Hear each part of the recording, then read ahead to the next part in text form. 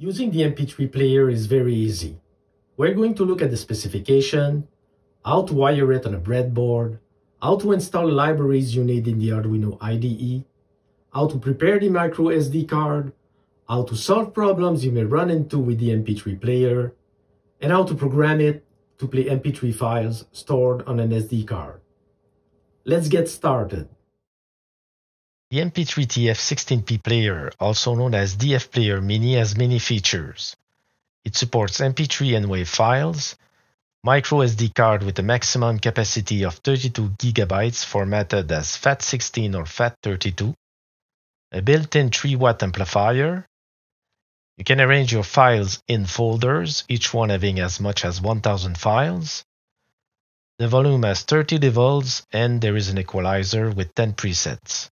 Now let's look at the wiring with an Arduino Uno.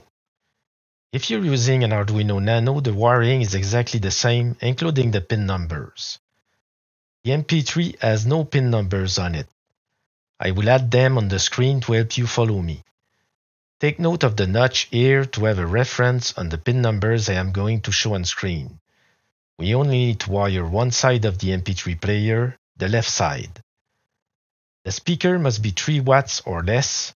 It's the maximum that the MP3 player can handle.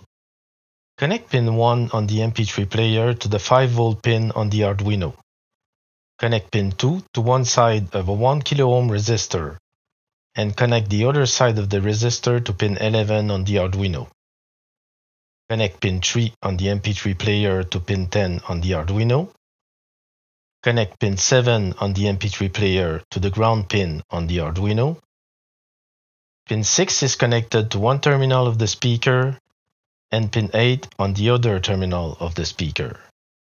Connect the speaker. I soldered 2 DuPont wire to my 2-watt speaker that I'm going to use for the demonstration. Now it's time to prepare the micro SD card. I found out that when formatting micro SD card with Windows, the MP3 player would sometimes not recognize them. So I used the SD card formatter software provided by Tuxera, and it corrected the problem. I have put the link in the video description. So I'm going to use this software to format my micro SD card, which is on my F drive. And it's 32 GB in capacity, which is the maximum capacity supported by the MP3 player. I choose Quick Format on my F drive, which is where my micro SD card is connected, and it's very fast and now ready to be used. The next step is finding sounds to be used with the MP3 player. And since I am a Star Wars fan, I like the 101soundboards.com website, which contains a lot of free sounds. Now you can use any file that you want as long as they are MP3 or WAV files. I have already copied many sound files on my micro SD card, and the order in which they were copied is important, because the MP3 player will reference the file as number and not as file name. So first you have to sort your files by the date modified from the oldest to the newest.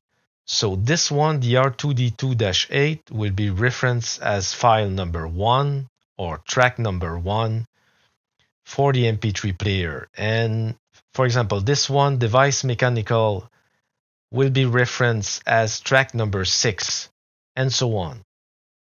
This is my setup on the breadboard. I am using a Nano. I like its small form factor. Here is a 2-watt speaker, the MP3 device with the micro SD card fully inserted. And we are now ready to set up the Arduino IDE for programming.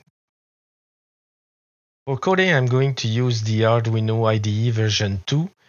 And if you're using version 1.8, just go to the Arduino IDE website to download the latest version. And version 2 has many more features over version 1.8. Make sure that you have an empty sketch, meaning a setup and a loop functions that are empty. And if you don't have an empty sketch, go to File and choose New Sketch, and you're going to get an empty sketch. Next, make sure that you have the right board selected. In my case, I have an Arduino Nano connected to the COM5 port. Now we have to make sure that we have the library for the MP3 player installed. So you go to this icon, you click on it, it's the library manager. And in the search, you will type player mini. And you're going to see some libraries, but the one that needs to be installed is this one, the DF Robot DFP Player Mini. It's already installed on my computer. So if it's not installed on your site, click the install button to install it. We need to install another library available on my website. I've put the link in the video description. So you're going to reach this website and you go to the lib folder, and this header file, we need to download it. So you click the three dots here, download, and it's going to be downloaded in your download folder. So here it is. Now go to the sketch menu and choose show sketch folder so that we can copy the file that we just downloaded to the sketch folder. So you just have to move it into your sketch folder at the same level as your .ini file. Let's make sure that the auto completion feature is activated in the Arduino IDE. So you go to File, Preferences, and you should have it checked in the editor quick suggestions, and if it's not enabled, enable it, and you click OK. Let's include the library we just downloaded by include, and it's called MP3-TF-16P.h. We have to initialize the object, which is called MP3 Player, and we'll call it MP3. And we pass the pin numbers for the serial communication with the MP3 device, which is pin 10 and 11. In the setup function, we're going first to open the serial port. So serial begin 9600 baud. We're going to initialize the MP3 player by calling the initialize function. And we're going to play a file by calling the play track number. And on my micro SD card, I have 24 files, so I will play file number 23. And the volume should be between 0, which is no sound, to the maximum volume, which is 30. So I'm going to put 30. Now let's upload the code and see what happens. So upload.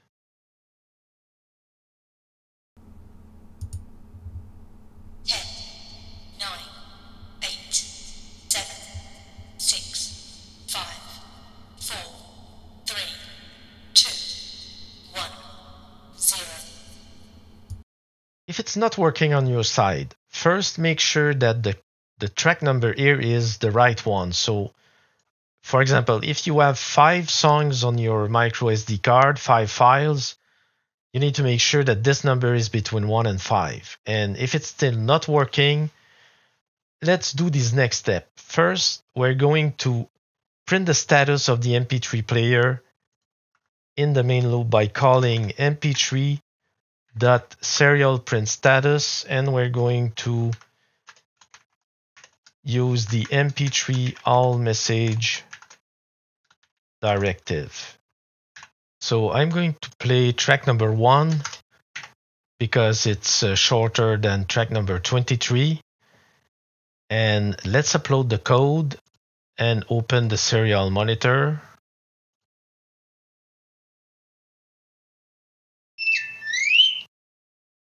So the song number 1 has played and it's now finished. Now this function, the serial print status, allows us to see what is going on with the MP3 player by having the code sending messages to the serial port.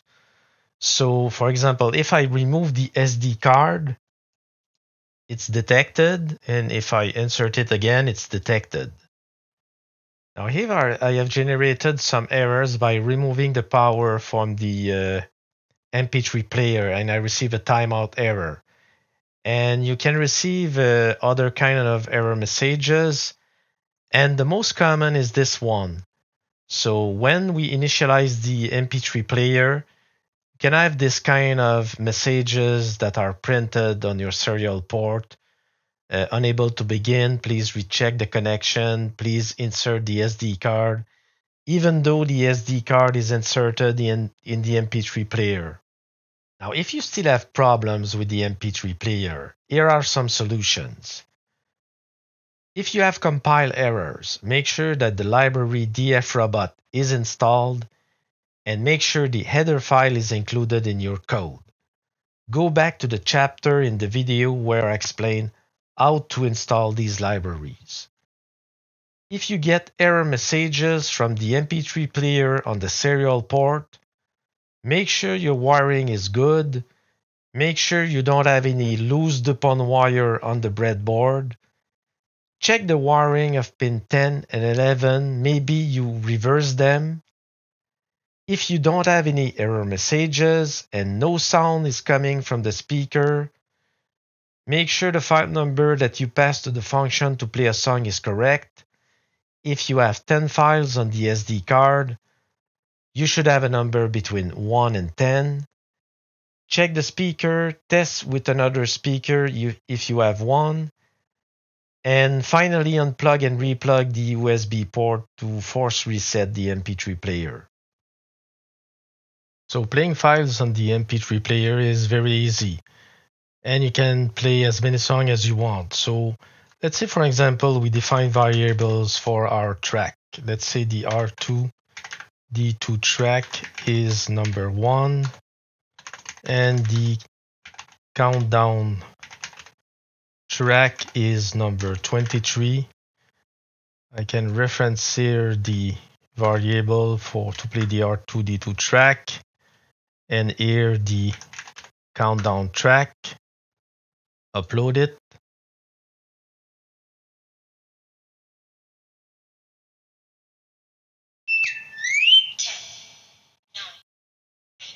And now the two files are playing in sequential order. The play track number function waits the song to finish. So it waits the R2D2 track to finish. And after that, the countdown track is played. Now let's say that we want the built-in LED of the Arduino to blink during the playing of the countdown track. So what we can do, so first let's remove the R2D2 track and define the pin mode of the built-in LED. So LED built-in, we'll define it as an output. And we're going to pass false as the third parameter of the play track number function, which means that we don't want to wait that the countdown track has finished playing. And we're going to do a while loop. And while not the play is completed, we're going to make the built-in LED blink. So first, digital write on the LED built-in. We're going to first turn it on. We're going to add a delay, let's say of 250 milliseconds. And we're going to turn it off after that. And add another delay. So what it's going to do is start playing the countdown track. And when the countdown track is playing, we're going to make the built-in LED blink. So let's upload the code.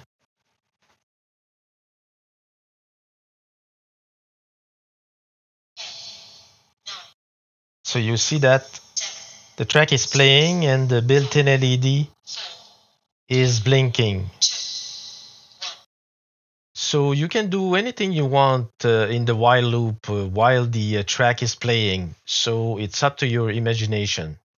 Now you have access to all the functions in the DFRobot library. So if you want to use them, Let's remove this. You have access to the library by calling the MP3 Player, and you have access to all the functions. Let's say we want to read the file count that we have on the SD card. So I'm going to define a variable file count, and we're going to print it on the serial port.